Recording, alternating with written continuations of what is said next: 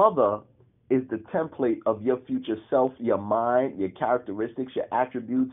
Everything you live and die by, believe in, feel is polite, impolite, right, wrong, blah, blah, blah, blah, blah. Came from your mama. And then later on your parents. But your mother is always the first teacher. Even if your father's around, your mother is the first teacher, because your mother, by nature and law, has to sustain your life, has to transfer her consciousness into you by breastfeeding, by the way. So every heartbeat you hear, every sound she makes, every drop of milk is a form of consciousness being transferred into you. So if she's in a state of mind at the time that she's delivering this consciousness to you that is contradictive, or that is harmful, or the polarity of a positive effect, what do you think your template for all of the foundation of what makes you going to be? Your mama smacked Jesus into you. As soon as you said something, you said Jesus' name in vain, boy, pow, pow, pow, pow, pow. You did, oh, don't take the Lord's name. But see, somebody else did that to her. And then somebody else did that to her mother. And then so on and so forth, the cycle continues. So I say this to say, it starts at the reprogramming. It starts at breaking the cycle. How do you break the cycle? You do the opposite. You do the opposite. That's where it really starts. When you have the courage to do the opposite and the intelligence to question what you're being taught or told. You know, it kills me because you talk to religious people and you're not allowed to ask questions. But wait a second. Didn't God give me will? Didn't God give me intelligence? The funny thing is God asked questions himself. You know what I'm saying? I thought he was all... Where art thou? Who told you that you were naked? You see what I'm saying? You get to ask questions. I can't ask questions? Why? It's a joke, man. And only until we start using true intelligence beyond belief will we be able to. But yes. Where was I? God likes to ask a lot of questions, but he doesn't like us asking him. There you go. Well, let's not say that. Let's not say that, because that's not true. Because many people question God in the Bible.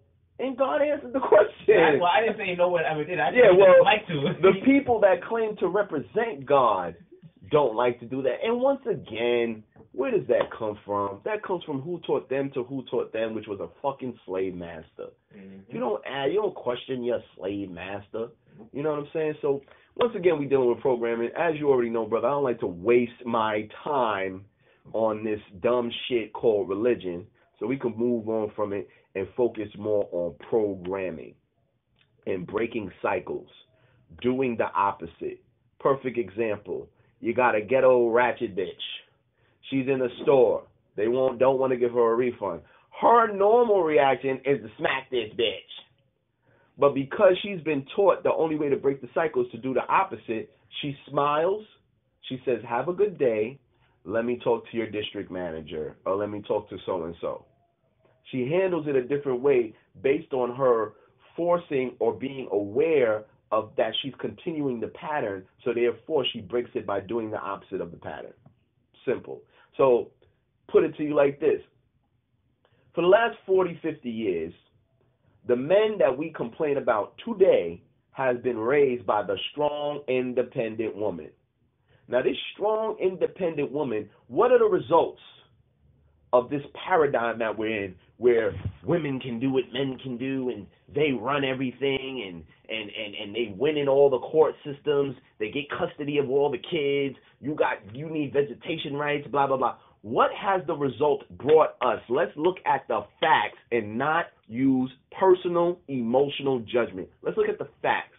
For 40, 50 years, things have been ran in this nature. What kind of men do we have today? We have, well, I like to say there's two different kinds, because there's always a masculine and feminine aspect to everything. So we have your masculine aspect, which is the over-masculine male, in which he's always doing... Trying to make up for something he lacks. Trying to make up for something he's never seen an example of. Trying to imitate something that he's been bombarded with with repetition and symbolism that didn't come from an organic source, which we call a father. Mm-hmm. So now he's imitating BET. He's imitating Young Thug. He's imitating so on and so forth. Mm-hmm. Same thing and vice versa. The result of this current paradigm and the current structure that seems to be constantly being in use by our women and sustained by them, by the way, which is their nature, has brought us the result of what? Absentee fathers, emasculated men, feminized men, men that feel entitled to things, men that don't have a hard-working ethic, so on and so forth. The list goes on forever. The logical / intelligent thing, Mike, to do is go, if we've been strong and independent and by ourselves for 40 to 50 years, and the same men we complain about seem to be the same men that we have raised completely by ourselves, if we do the opposite, will we get the opposite result? Let's give it a shot. See, emotions only make good servants.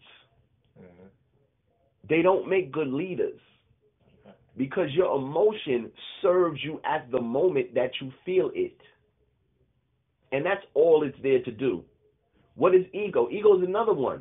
Another form of emotion. Oh, girl, you right about that. Don't let him do I ain't never do to you a better woman. That's all ego and bullshit. Instead of sitting down, logically separating the situation to look at them in an individual specific aspect in order to decode, deconstruct it, see how it works, and how you are the source of the result being in a way that's either not in your benefit or is in your benefit.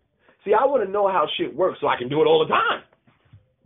That's the masculine perspective of me using my masculine mind, which I can't help but use because I'm a man. I want to know why this works so I can perfect it and it will work for me constantly. That's the only reason why I want to know why. I don't want to know why so I can debate you. I don't want to know why to argue. I don't want to know why to flaunt that I know and you don't. I want to know why to make it better. I want to know why to make it permanent. If we want to break the cycles that we continue to complain about, we must do the opposite. As men, we live in fear of our women. We live in fear of police. We live in fear of every single thing but black men. Oh, I'll shoot a nigga in a second. I'll fight a nigga in a second. I'll hurt a man in a second. Oh boy. And if I see a blue and white car, shit, I don't know you. Oh, if I get my woman mad, I'm running. We must do the opposite. Today, you don't truly love your woman and you rather protect yourself before her. So what's the opposite? Love your brother, protect your woman. Not saying don't love your woman because, see, that's another thing, getting into a whole nother subject from this. But the aspect of what we call love in our ancient times didn't exist. We built relationships built off the foundation of respect first. Because I knew what family you came from. I know your aunts, your uncles, your mother and your father. He comes from a respectable family. I don't have to know you personally because I know your values, your mindset, and your program comes from your family.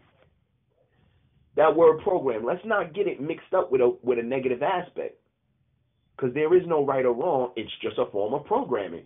What's most efficient? What's less efficient? What's most efficient for who? There's the real question. But back to what I'm saying. I respected you from the foundation that was set by your father before you and his family.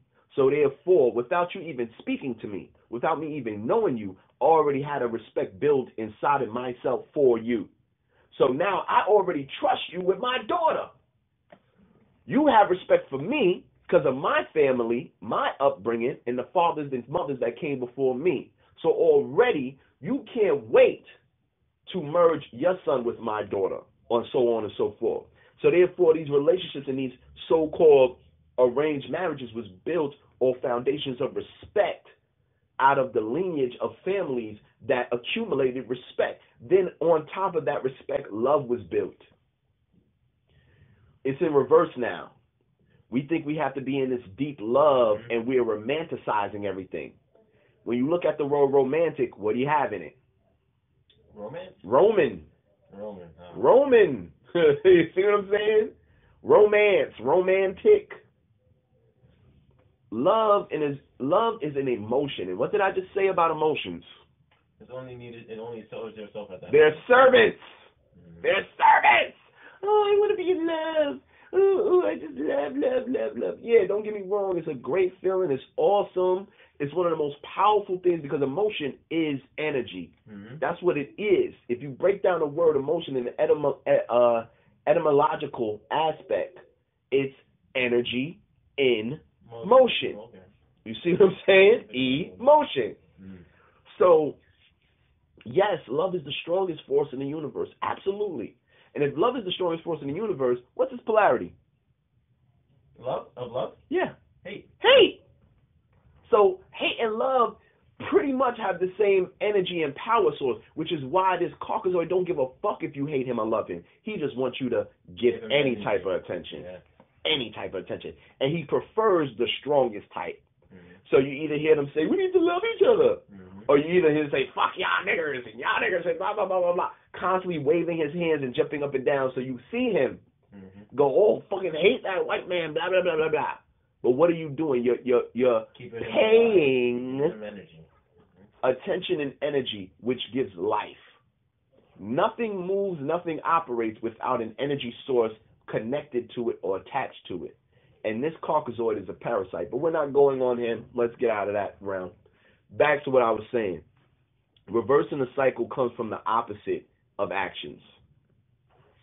If you know this and continue to do the same patterns, you're only two things. Either mentally challenged, retarded, or you have made a personal choice to not reverse your pattern, but yet verbally deny it. Simple. I dressed like a European every fucking day at one time. Once I came into realization and accumulation of certain knowledges and wisdoms, I had to change that due to my integrity as a man. I couldn't live in a denial.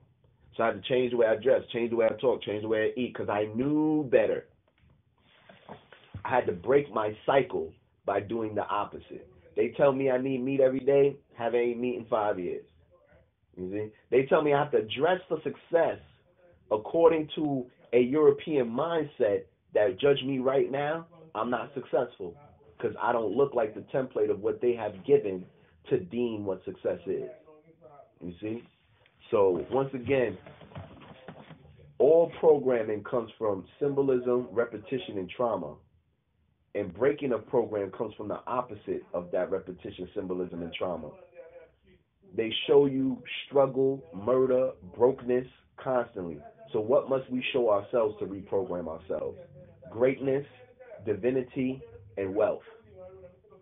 It's the only way it's going to work. It's the only way we're going to reprogram. So, as that one, right? Symbolism is a powerful tool. Oh, man. Symbolism is all around you constantly at all times. There's nothing more repetitious than symbolism. Symbolism is in all things, in all ways. And once again, now we're going back full circle into the realm of how everything is connected. Because what is symbolism besides the expression of messages using images? Let's break down the image. What is the image? It's forms of geometry. Let's break down geometry. What's forms of geometry? Forms of math and angles. You see what I'm saying? Now we can even go further. Let's break down angles. Angels. What are angles? As we should already know, light.